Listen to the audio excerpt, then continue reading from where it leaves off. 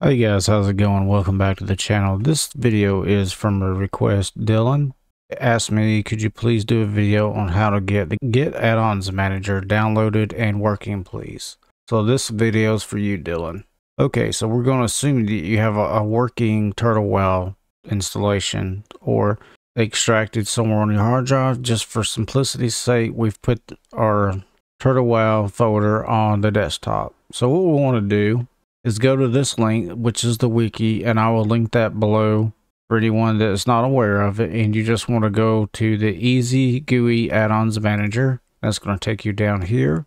And basically what you're going to want to do is just read this.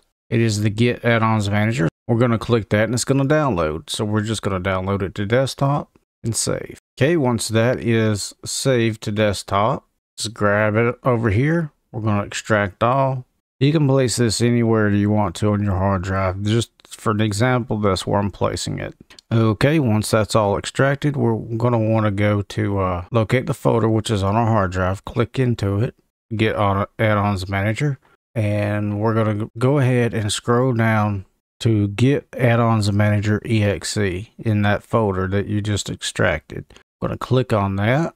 It's going to give you a warning because it's an unknown publisher. We're just going to go ahead and run that anyway.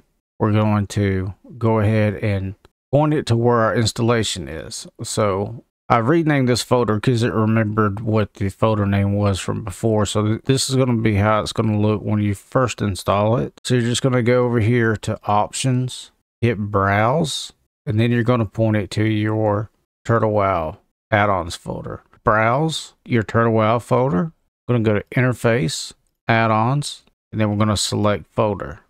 Okay, Git Addons Manager will update your add-ons for you. Okay, so to install an add-on, let's pretend there's nothing down here at all. What you want to do is make sure you have this URL pulled up for all the Git add-ons. This is a compiled list of all the add-ons that are compatible with TurtleWow.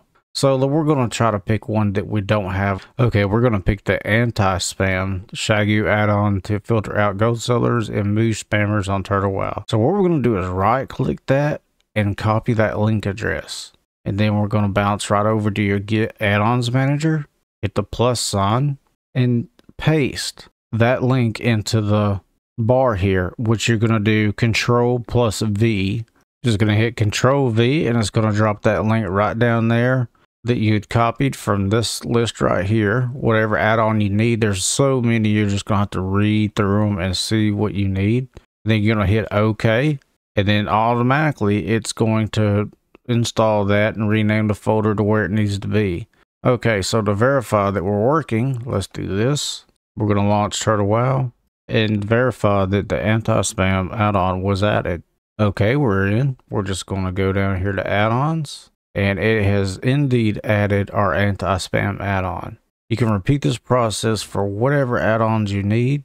I'm sure that I might have missed a step, but the important thing is to just point this into the right directory wherever your TurtleWow folder is. And then to add, you just want to copy the link address and then Control-V into the Git Addons Manager. And it'll also auto-update everything for you. You can refresh it and update. And yeah, so that's how you use the Git Addons Manager. And I hope somebody found this helpful.